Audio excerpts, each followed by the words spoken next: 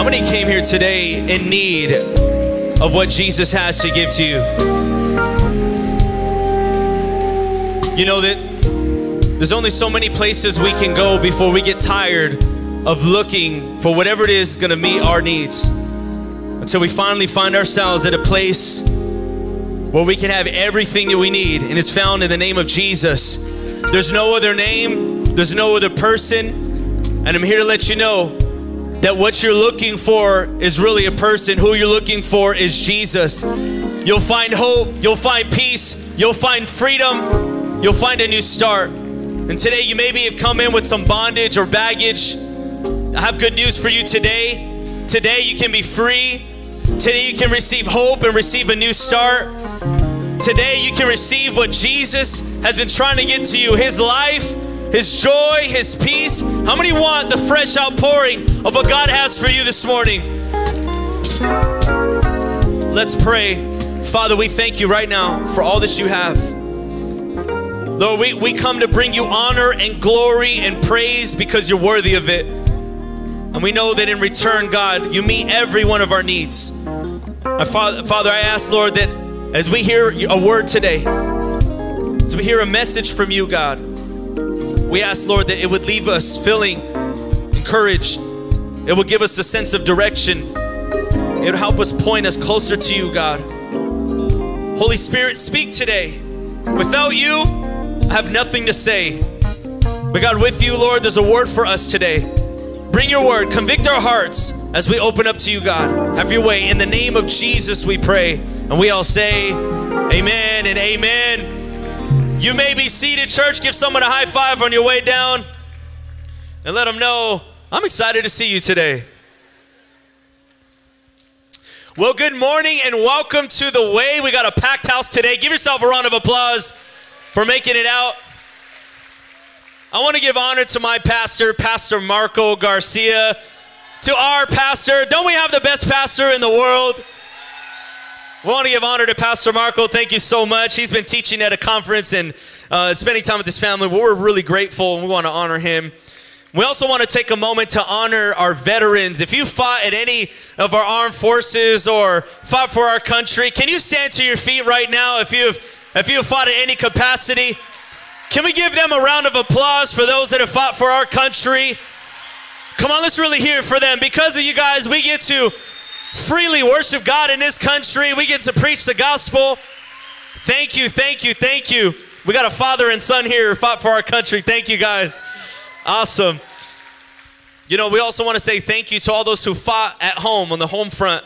I know this is a difficult season. If you've lost a loved one that fought for this country, we want to honor you this morning as well. And thank you for fighting from home. Thank you. Let's give them a round of applause today, this Memorial Day. You know, we're going into our anniversary month. Our church is going to be 18 years old. We are officially an adult church. That means God's going to release some great things in the kingdom in Jesus' name. But we're kicking off anniversary month this very soon. And what we're going to do, we're going to do something called Way Back Wednesday, where we're going to highlight all the great things that God has already done and accomplished in 18 years. Get this. In 18 years, we've been able to touch the city and reach the city of San Bernardino. 2 campuses in this city. We also have gone over to Pomona. We have a campus in Pomona. We have a campus that is launching in Compton. We have a campus that's launching in Arizona. We have a campus that has already launched in Kenya. We have a campus that's launched in TJ. We have a family campus that's launched in Oregon. We have campuses all over the world, church. 18 years. Just imagine what God can do in 18 more years. So this Wednesday, we're going to have a service. We're going to have an outdoor service. We're going to see the fire of God. We're going to pray over our city. And we're going to be out there praying and believing for God to do incredible things in our city. There'll also be cool things like food trucks and games. And we're going to have a great time. This Wednesday, invite a friend. Not only that, but Holy Warriors is launching this Tuesday and Sunday. Where all the Holy Warriors graduates at? Congratulations. We're going to talk a little more about what it means to be a disciple today. And today we're actually going to talk a little bit about what even Holy Warriors is. But I want us to go into Scripture and find out what Scripture teaches us about what it means to be a disciple of Jesus. Today we're going to learn what are the 5 marks of a true disciple of Jesus. The word disciple is not, believe it or not, is not as common among Christians. But Jesus didn't say, go make Christians. He said, go make disciples. But I read a stat that only 1 in 4 Christians even think that word discipleship is relative to their life. It's relatable. That means the majority of Christians don't even think that discipleship is even something worth doing. But we're going to talk about what is so important about this word discipleship. Now, Jesus didn't say, here's a good suggestion. Be a disciple. It might help. No, it was a command that Jesus said, go make disciples of all nations. And if Jesus felt so strongly about being a disciple, then I think it's worth us exploring the scripture and seeing what God has to say about it. The problem isn't that there aren't enough believers in this world. There are a lot of believers in this world. I think the majority of people you probably talk to say they believe in God. Did you know even demons believe in God and tremble? So believing in God isn't the issue. The problem is there aren't enough disciples in this world. Someone that follows Jesus. Someone that lives for him. Today we're going to learn about what it means to live and follow Jesus as a disciple. Someone say disciple. Matthew 15:8 says, these people honor me with their lips, but their hearts are far from me. Yeah, this is an encouraging scripture to start with on a Sunday morning. But we're going to find out what Jesus says. And believe me, there's good news that Jesus is calling even those that the world sees as outcasts. He's calling them to become a disciple. Jesus didn't pick the people that were high and mighty in church to follow him. He found the tax collectors. He found the sinners. He found the working man. He found those that were lost, and he said, come follow me. And if you feel like you came in this room lost or bound or broken, Jesus has a message for you. He's saying, come follow me. I'll give you rest. I'll give you a sense of purpose. Come follow me. I got something for you. And you're in the right place today. But let's talk about it. What are the 5 marks of a true disciple? Mark number 1. Love and follow Jesus. Love and follow Jesus. Wow, that's so profound. I never would have thought a disciple needed to love Jesus. Believe it or not, a disciple should love Jesus. Loving God means this though. It means putting him above anyone else on our priority list. I know we have favorites. There's people in our life we love probably more than others. If you're a parent, you probably, don't tell your kids this, but you probably love one more than the other. I don't know, maybe. Don't tell them though. It's messed up. But Luke 14:26 says this. You cannot be my disciple unless you love me more than you love your father and mother, your wife and children, and your brothers and sisters. You cannot follow me unless you love me more than you love your own life. See, who you love most determines who you live for. The person I'm living for is the one that I love the most. When we love God the most, we live for him. When I love people around me most, I live for the people around me. And you know what's scarier than all of that, or what's something that I think we all get trapped in? It's not that we live for others the most. You know the number one person that's in competition in your own heart as number one is yourself. We put our own selves as number one in our hearts. And God sometimes isn't competing with your attention around other people. He's competing for the attention of the person you're looking at in the mirror. And we live life, and sometimes I think we live this Christian walk, and we live this type of Christianity. We live the what's in it for me Christianity. When Jesus didn't have a what's in it for me mentality when he gave his life up on the cross. He gave everything. He laid it all down for us. And in order to love God, we got to have that same kind of love, where we lay everything down at his feet and give everything up, that we don't love anyone else, and there's no close second place to the love that you have for God.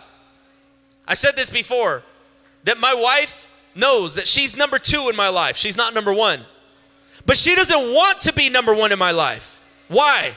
Because I'm a better husband to her when she's number 2 in my life and God's number 1. For those that have kids, your kids are going to have a better parent, a better mother, and a better father when they don't have them as number 1. But instead, God is number 1 in your life.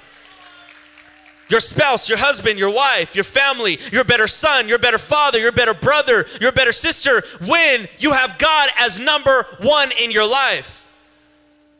Keep God in first place, and everything else will follow.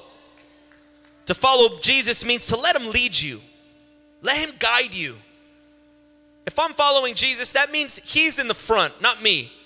He's in the driver's seat, not me. I think the opposite is often true. That we want to lead Jesus around. We want to tag Jesus on to our lifestyle. We want to live a certain way and make decisions and be whoever we want to be without asking or without letting Jesus follow us. We say, Jesus, tag along my life. I want you to tap into what I'm doing. Well, let's go to the next point. Mark number 1, love and follow Jesus. And you know, Jesus is so good, he wants you to follow him. And I think sometimes we think that Jesus doesn't want anything to do with you, when that's so far from the truth. Jesus paved the way for you. Jesus has promises for you. Jesus has blessings for you. He has a purpose for you. He has a life for you that only he can give you, and he wants to give it to you. Follow him. Believe him. Let him lead you. And let's go to Mark number 2 of a true disciple. Love one another. Love one another. Now, we can't say we follow a loving God if we're not loving one another. I follow a loving God, but I ain't loving. Are you sure you're following him? John 13:34 says, a new commandment I give to you. A new what? A new what? Commandment I give you. Not a suggestion, not a good tip. It says, a good commandment I give you, that you love one another. This isn't just life skills. This isn't life 101. This isn't good tips, life hack on how to have a good life. No, this is a commandment from the King of Kings. This is what you must do. Love one another, just as I have loved you. You are also to love one another. By this, all people will know that you are my disciples, if you have love for one another. The word love is this word agape, which means to welcome, to be fond of. It means to think good thoughts towards somebody, to be blessed, to bless somebody. We practice this, not just in our thought, but in our action. It's something we must do. But how do we love somebody? It's easy to love the lovable. It's easy to love the nice people. It's easy to love the people that always smile at you when you walk in the room. It's easy to love the people that you're happy to see all the time, and they're so happy to see you. I love you. You know, it's like, how many have dogs? You have a dog. Like, you just can't not love your dog. You get home, and it's like the dog's like, I never thought I would see you again. I'm so glad you're home. Please don't ever leave me, ever. That's the way dogs greet us. That's why we love dogs so much. You're just like, I love you. I'll do anything for you, anything. And then your husband comes in and you're like,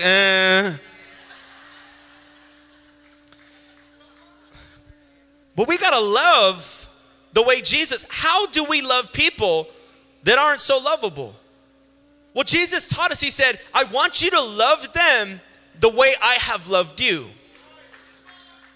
You know, come on, you know, and I know that you know, that at some point in your life, you weren't very lovable towards the Lord. I mean, he loves you unconditionally. But believe me, if you look at my history, if you looked at my lifestyle, believe me, there's dark times in my life where I don't look very lovable. As a matter of fact, my life is so offensive to the Lord, and yet even then, he loved me. The Bible says in Romans 5:8 that God showed his love for us in this, that while we were still sinners, Christ died for us. You know the way that Jesus modeled love? Is he says that I sacrificed everything while you were the most offensive towards me. And this is how he wants us to love others. Love someone even to the point, all the way to the point, that when they're offensive to you, that you bless them back. That's why the Bible says, bless those that curse you. Because he modeled it when he loved us. We cursed him with our lifestyle. We offended him with the way we were living. And yet he died for us and he gave everything. And now we're grateful. And the way we love others is in that same way. That while someone has been offensive towards you, while someone has done something to hurt you, while someone maybe abandoned you, left you, talked about you behind your back, can you love them, sacrifice for them, even while they're offensive towards you? I thank God that Jesus didn't wait for me to make up for my sin before he died for me, because it would have never happened. He showed me mercy when I didn't deserve it. He showed me grace when I did not earn it. And that's how he wants us to love others. This is a mark of a true disciple. Someone that can love somebody when they're offensive to you. That's hard to do. That's something I can't do on my own. I need the power of the Holy Spirit for that. Trust me. I can't do that on my own. But with the power of the Holy Spirit, you can love those that curse you. And you know what's going to help somebody to get set free? When they begin to see the love of God within you. And maybe God, oh man, this is crazy. Maybe God has been giving you opportunity after opportunity to minister to your family members through loving them while they're being offensive. You're like, man, this person can't get it right. I'm trying to tell them to change and they don't want to change. Maybe God doesn't want you to just preach at them and tell them to change. Maybe he wants you to love them. Maybe God's like, yeah, let me bring them with the edginess. Let me bring them towards you with their offense and with their hurt and with their pain. And let me bring them with all their baggage and just love them and watch what I'll do in their life. So let's look for those opportunities to love people even when they're not very lovable. That's a true mark of a disciple right there. Mark number 3 of a true disciple. Abide in the word. Abide in the word. This is more than just believing in God, but it's living for him. John 8:31 says, Jesus said to the Jews who believed in him, if you abide in my word, you are truly my disciples. Other translations say, if you obey my commandments, you are truly my disciples. That word abide means to live out or to act in accordance with something. So what does that mean, abide in the word? Does it mean I just read my Bible every day and I'm a true disciple? Well, no, because the devil knew the Bible too. But he was definitely not a disciple. I'm not saying don't read your Bible. Definitely read your Bible. Please read your Bible. But the way I really abide in the word is I act in accordance to what I'm reading. So it's one thing to say, oh, I read the Bible every day, brother. I read 3 chapters, 4 chapters every hour. I'm a saint. I've read the Bible 45 times last month. Okay. It's one thing to say I've read the Bible a lot, but it's another thing to act in accordance with what you're reading. To abide in the word means my lifestyle, my thoughts, my habits, the way I conduct myself, the way I represent myself outside of the church walls is in accordance with the word of God. A mark of a true disciple is abiding in the word. You know, Mike preached a great message on Wednesday. He said that one moment, one encounter with God can change your life, but only obedience to God can define your life. Only obedience to God can sustain your life. Only obedience to the word can keep you going and keep you growing as a true disciple. True disciples do what God says. You know, one good way to learn how to live that kind of lifestyle, learning how to obey, is following after all these amazing graduates that were up here on stage. Sign up for Holy Warriors. I mean, you've heard it over and over again. Sign up, sign up, sign up. And sometimes we think that's for the other person. That's for the other crowd. That's for somebody else. I come to church. That's good enough for me. What if today God is saying, now I want you to sign up today. It's your turn. It's your turn to take that step. And I want to show you how to live like a true disciple. I want to show you how to follow my word. I believe God is saying, I want to show you how to live in my blessing, in my abundance, in my power, in my authority over the enemy. I want to show you how to operate in your spiritual gifts. I want to show you how to grow and be a warrior that can fight. I want to show you. Number 4, the mark of a true disciple: bear much fruit. Bear much fruit. I'm not much of a fruit eater. I don't like fruits or veggies. I know, I'm sorry. I'm sorry. I don't know what is wrong with me.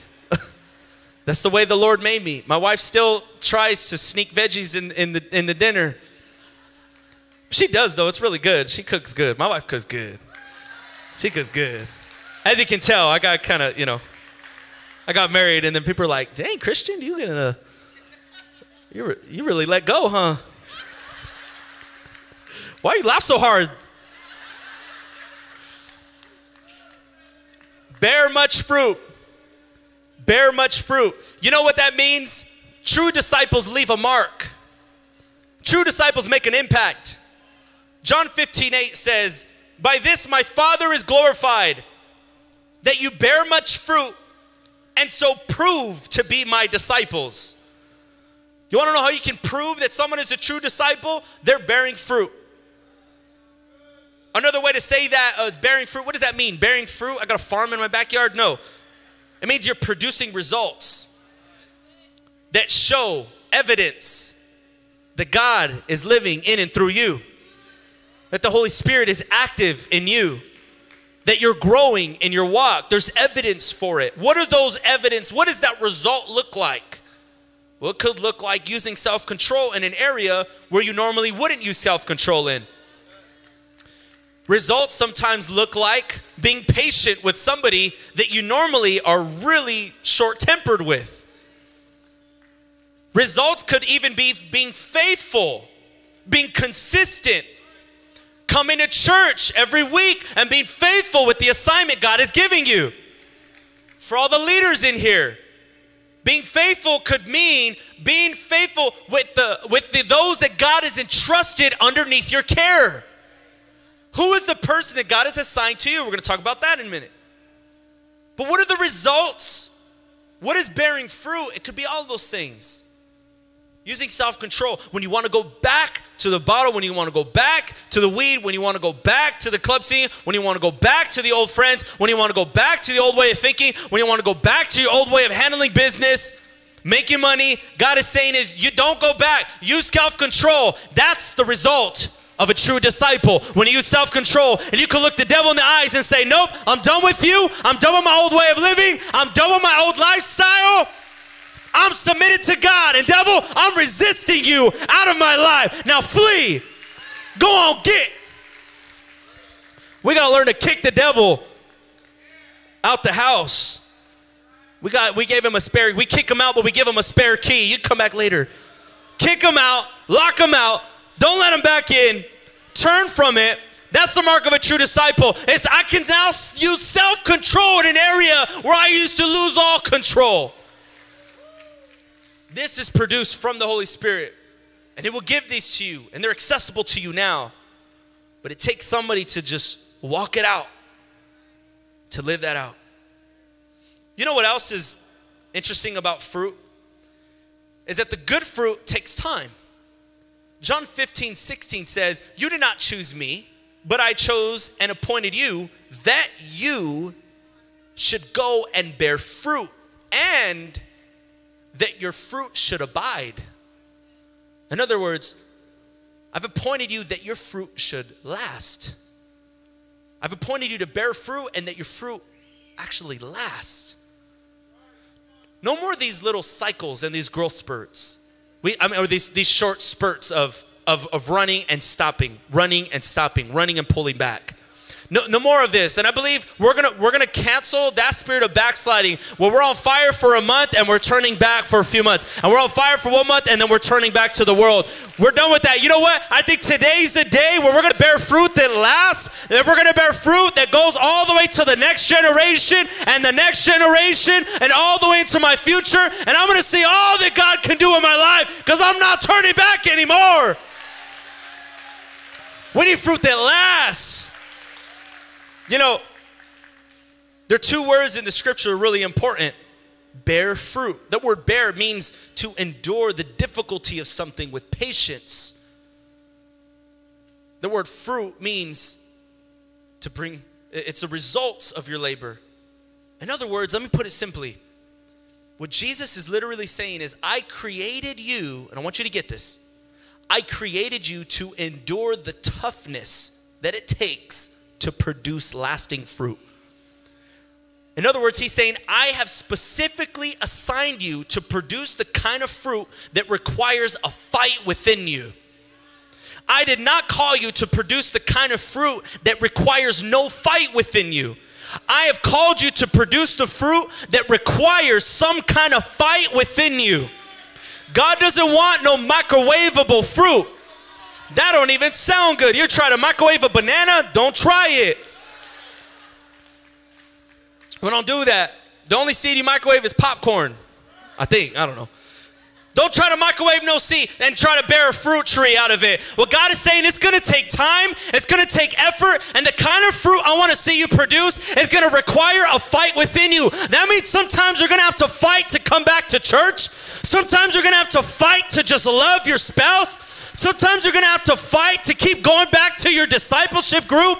You're going to have to fight to keep it going. And when you feel like nothing is working out, keep fighting, keep staying in the fight, keep going, keep pushing. And what God is saying, that is the kind of fruit that will last. It's the kind of fruit that requires a fight within you. And it was a fight for a lot of us to be here this morning. It was a fight for you to come back to church today. It was a fight. There's something fighting within you. Maybe all week long you've been going through some crazy warfare. Maybe this has been happening for the past month and you've been fighting just to stay in there. I want to say I'm proud of you because you fought and you're here today and you made it. And you know what? That's the kind of action, that's the kind of lifestyle that's going to produce fruit in your life that's going to last a really long time. I want you guys to give your neighbor a round of applause for being here in church today. They made it out. And the fifth mark, the last mark of a true disciple is to learn from disciples and make more disciples.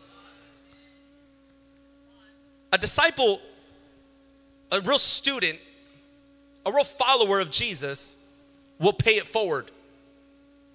In other words, they'll share what they've been given. Disciples are not stingy. Disciples are generous. What do I mean by that? I'm not talking about your finances. Although disciples are generous, we are generous in our finances. We give to meet needs. I love that video that we saw earlier of the distribution center. Let's give a hand to our distribution team and the team that does that.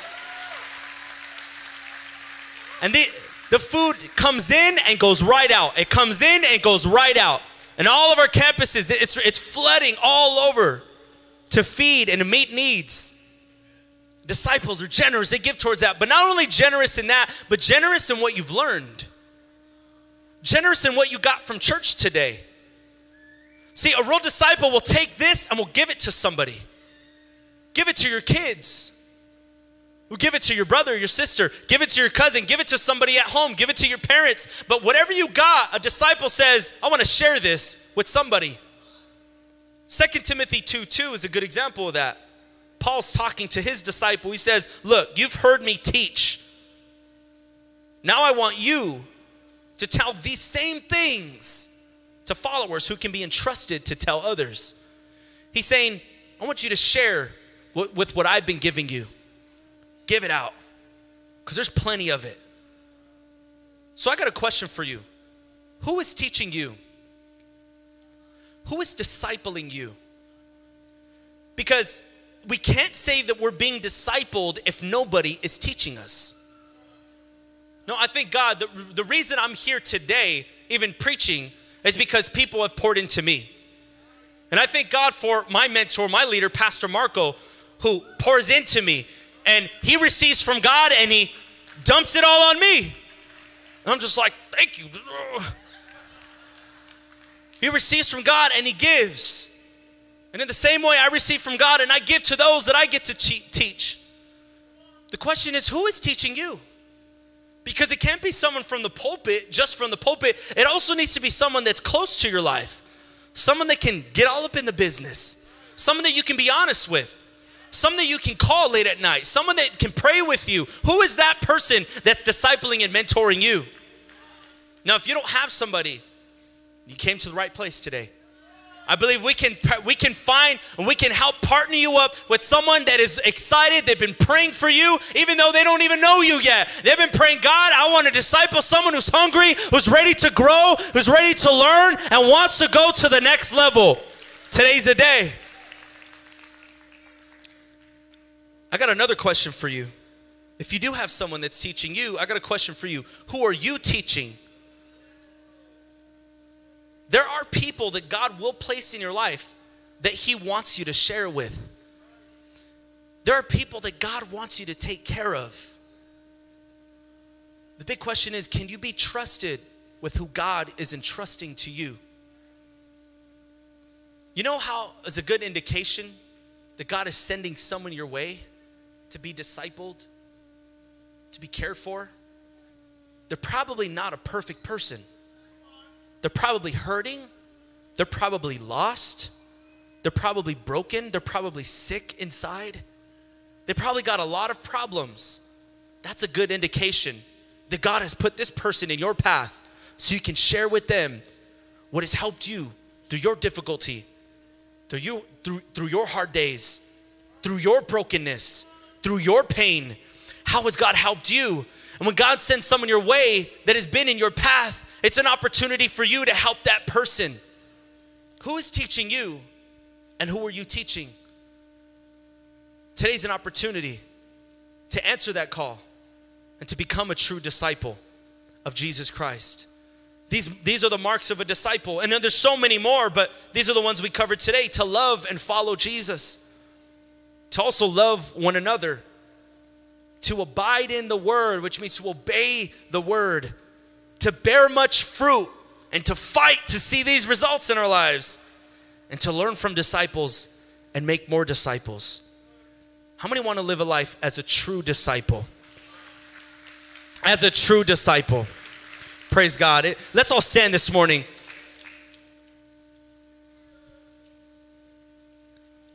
There's an amazing stat before anyone leaves. You know that if we filled this room with 1,000 people every single day, 1,000 people, and we evangelize and preach the gospel to them, 1,000 people and they receive Jesus, and next day a new 1,000 people and we receive Jesus, and then the next day a new 1,000 people and we receive Jesus. You know, we could reach the whole world, but it would take 19,000 years to do it. Stats show if we fill this room with 1,000 people every single day and preach the gospel, we can reach the world in 19,000 years. But if I discipled just 3 people, and it took me 1 whole year to disciple just 3 people, and then next year they did the same thing and they each discipled 3 people, we could reach the entire world in 27 years. The whole world. This shows us how important discipleship is to the Lord. If we try to evangelize to 1,000 people a day, it would take 19,000 years. But if we just would be discipled and disciple 3 people in a year, we could reach the entire world in 27 years. Today, I want to give an opportunity for anybody who is saying, I want to be a true disciple of Jesus. Maybe in any one of these 5 marks, you felt like you were falling short. Or maybe one of those are missing in your life. And you're saying, I want to become a true disciple. I don't want to be just a come in and come out. I want to become a true disciple of Jesus. And maybe one of these 5 things I'm lacking and I need to grow in, or I'm struggling, or it's missing in my life. I want to follow Jesus fully and completely. If that's you, when I count to 3, I want you to raise your hand. 1, 2, 3. Just raise your hand. You're just proud, no shame. You're saying, I want to follow Jesus. I see your hand. I see your hand. I see all those hands right here. I see those hands back there. I see those hands back there. I see your hands. Good job. I see your hands. I see your hands. Awesome. Awesome. Now, this is a really important decision you're making when you raise your hand. Because what you're doing is you're telling everyone in this room that I'm stepping up and I'm going to allow the Holy Spirit to lead me in this. And you allowed the Holy Spirit, you allowed Jesus to lead you to respond to that call. That's step number 1, and we're really proud of you. And if you raise your hand, I want you to do something for me. I want you to take a bold step, and I want you to make your way out of your seat. And I want you to come up here so we could pray for you, and we can agree with you, and we can stand in the gap with you. Can we give a round of applause for those that raise their hand? Don't be ashamed. Don't fear. Even if you're way back there, come on up. We want to pray with you. Church, let's really clap it up for these new disciples. Congratulations. Congratulations. Look at these guys. Look at awesome. The altar, the Father's arms are open. Come on, let's clap it up. They're still coming. Is bought with the precious blood of Jesus Christ. They're still coming, church. They're still coming, church. Come on, these are true disciples making a stand today to follow Jesus. Is bought with the precious blood of Jesus Christ. Amen. We got some more altar workers over here. We have a big group coming on this side. If we got some more altar workers, we could use your help right now. I want to make one more call, and this is a call. The Bible says that the wages of our sin is death. But that's the thing. I'm a pretty good person. I don't murder. I don't steal. I don't really tell bad lies, maybe white lies. But I'm a good person. The thing is, I've sinned. I've sinned. I'm not perfect. And there's one thing I know for sure. Everyone in this room has sinned. The Bible says all have fallen short. And you know what the consequence for sin is? It's death. That's another way to say eternal separation from God. So you mean to tell me because I've sinned, I'm going to hell? The bad news, unfortunately, is yes. Because we've sinned, we're going to hell. But God saw this and intervened. And what God did is He loved you so much that while you were in the middle of your darkest, lowest, most sinful state, He sent Christ to die for you. Which means you could have done nothing at all to earn that from Him. He did it simply because He loves you. Because He loves you. And today, you can receive a new start. You can receive a new life. You can receive forgiveness of your sins. You can receive salvation so that if you die, you don't have to spend eternity separated from God. You can spend eternity in heaven with God forever. And you can begin life even here on earth. You can start walking with the new start as a new creation, free from sin and bondage. And all it takes is putting your faith in Jesus, repenting, turning away from your old life, and turning to God. Today could be that day for you. If you're saying today that I don't know where I'd go if I died, but I want to go to heaven. If you're saying you want to receive Jesus as your Lord and Savior, and you want to make Him Lord of your life, you want to receive forgiveness of your sins and receive salvation, then when I count to 3, I want you to raise your hand if you're not up here already. 1, 2, 3. 3. Raise your hands. Raise your hand. Good job. I'm proud of you. I'm proud of you. Anybody else? I'm proud of you. I see you right there. Anybody else? You're saying that's me. That's me. I want to receive Jesus. I see you. If you raise your hand right now, I want you to come on up. We want to pray with you. Come on up. If you raise your hand, come on up. Come on up. And church, just clap it up for those that are receiving Jesus this morning. The precious blood of Jesus Christ. Oh, come to the altar. The Father's arms are open wide. Forgiveness was bought with the precious blood of Jesus. We need a lot more altar workers. Please, if you're a leader in here, we need your help. If you're a discipleship group leader, we need your help. We need some women over here in this section, some altar workers. If you're here today and you can help, please, we really need your help. We want to pray with you today. For everyone that came up here, there's an altar worker, there's a prayer partner, really. They're going to help you. They're going to assist you take your next step. And your next step is a class called Holy Warriors. Learning how to become a true disciple of Jesus. You're going to get baptized. You're going to get resources. You're going to learn how to study the Bible and grow. And it's going to help you in your walk with God. Well, let's bow our heads, everybody. Let's close our eyes and let's pray. I want you to repeat after me. Say, Lord Jesus, thank you for loving me enough that you would die for me.